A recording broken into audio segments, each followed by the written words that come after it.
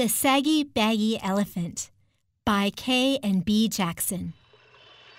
Suddenly, Suki heard a fierce growling and grumbling and snarling. She peeped out of the cave and saw a lion padding down the path. "I'm hungry!" roared the lion.